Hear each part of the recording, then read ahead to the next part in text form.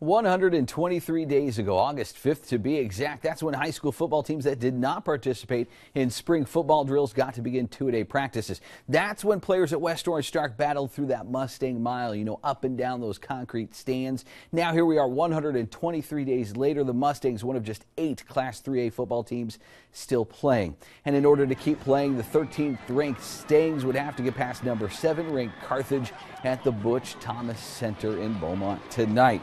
Good crowd on hand despite the cold. Carthage wasting little time scoring on their first possession. For West Orange Stark, they didn't have as much luck. Dylan Sterling Cole with the first of 3 interceptions on the night, and the Bulldogs would take over in great field position. To West Orange Stark's credit, the defense held Carthage to a field goal. 10-0 Bulldogs on top over the Stangs still in the first quarter. Very next possession for West Orange Stark. Chase Rutledge doesn't get a handoff cleanly. Ball hits the turf and the Bulldogs recover, so Carthage back in business. Back-to-back turnovers for West Orange Stark. Again, the chain gang defense did their part. No TD, but another field goal will put West Orange Stark down 13-0 now in the second quarter.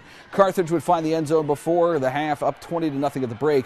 West Orange Stark's Tamarcus Fontenot with a 98-yard kickoff return to start the second half, and that's Deontay Thompson with a big run on the Stangs' first drive of the third quarter down to the 20. That would lead to a Chase Rutledge QB sneak TD.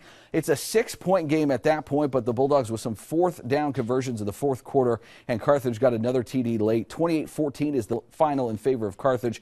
West Orange Stark ending the year 11-2 as state quarterfinalists. We're going to turn our coverage over to Andrew Schernoff with more from the Butch Thomas Center.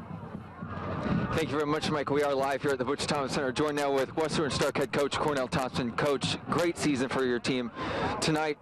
How do you think your team did tonight? We came out and gave an old Mustang effort.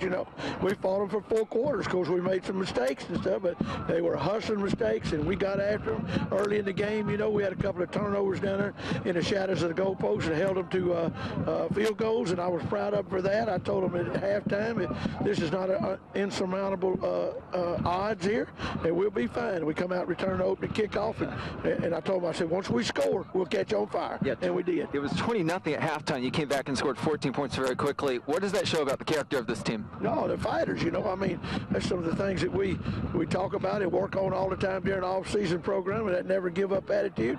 And they didn't. They didn't. They fought it hard. And, Coach, what would you tell your team in the huddle right out there, right after the game was over?